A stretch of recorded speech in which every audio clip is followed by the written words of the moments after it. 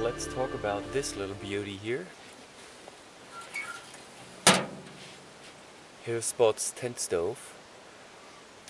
I'm using this one now for like, I would say 3 years, but only the last 1.5 years on a regular basis. In the summertime, obviously, I don't use it, just when it's really wet, you know, then I'm actually putting it on. Otherwise, I'm not using it whatsoever. So in the wintertime, it's obviously going quite regularly.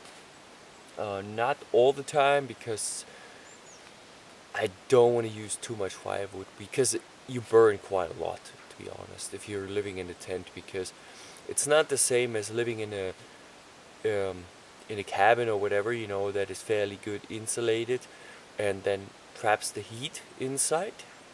With a tent, you know, you have to keep the stove running all the time to generate heat. Otherwise it's just vaporizing, you know, it just goes out pretty quickly. And the more wind you have, the more you're going to lose warmth inside the tent as well.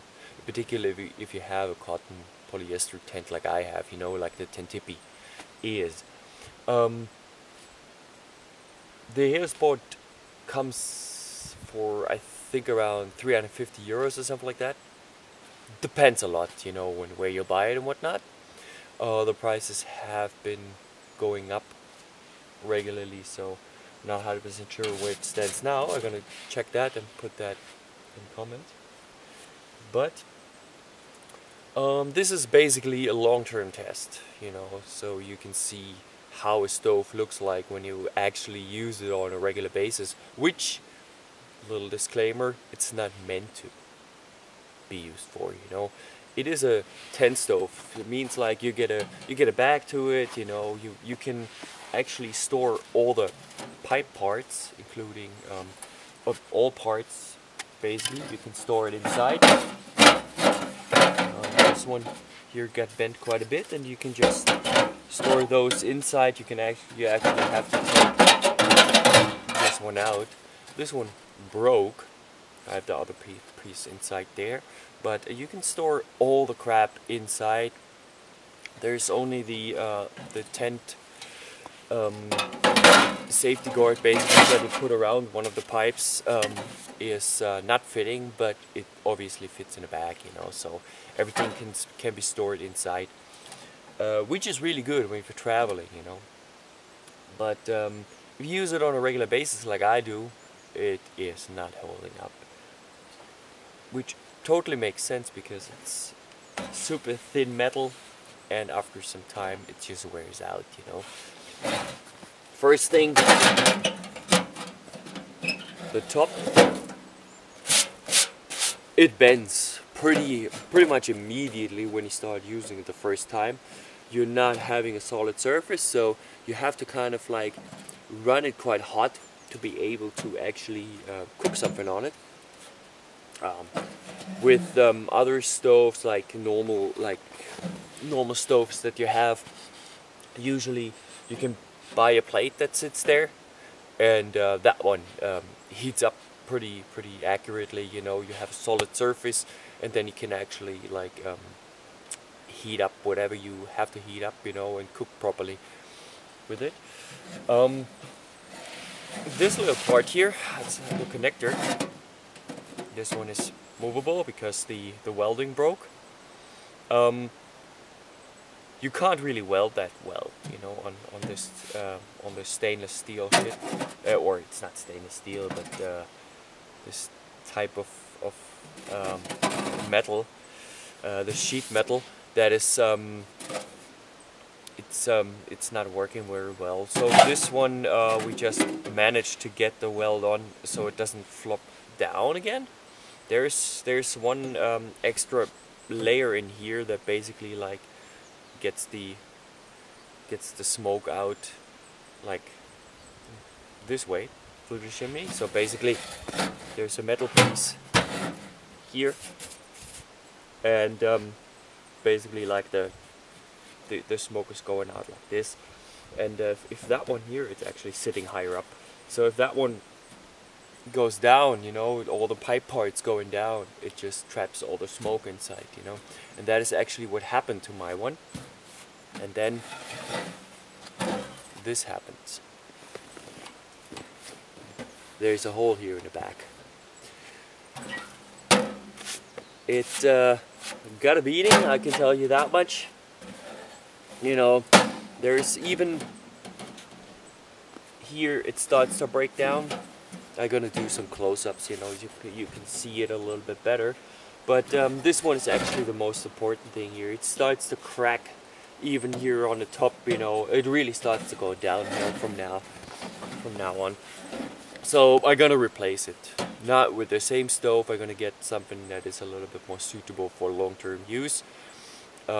Because on short-term situations, you know, this one's actually pretty good because it's quite handy to have. I mean, it's still big, but if you're going out for like overnighters and you want to do like sort of like glamping or whatever, this one is actually a really good option because when you look at other glamping stoves, they're insanely expensive, crazy, which makes no sense to me. You know, why would you want to pay €1,000 for a stove that you can only use during camping situations? You know, that makes no sense whatsoever in terms of pricing. Yes, they are well made and they thought through and everything, but why? You know, I mean, of course, when you pay like 2,000-3,000 euros for a tent, and then you want to crank it up, you know, and get like a stove that is actually also like similar priced, well, have at it. But I think it's not worth it, you know, because why? What do you gain out of it? You know, I mean, those stoves, they don't run hotter, they don't run that much better. Yes, you have a little bit more comfort in terms of like cooking and whatnot, you know, there's a few things, but in the end that doesn't equate to the price that you actually have to pay for it, you know. So because it is a cooking eye, it's just meant to cook. It's not meant to heat up a tent, but it's not gonna generate the amount of, like, it doesn't store heat better or whatever, because it can't. It's a tent. There is no way in hell that you can do that, you know.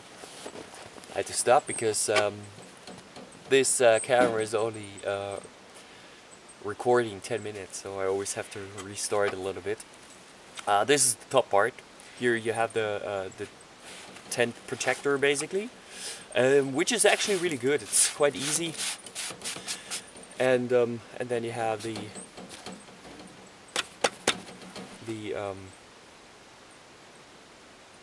sport safety, basically. So that actually works semi good. I actually have a couple of spots on my tent from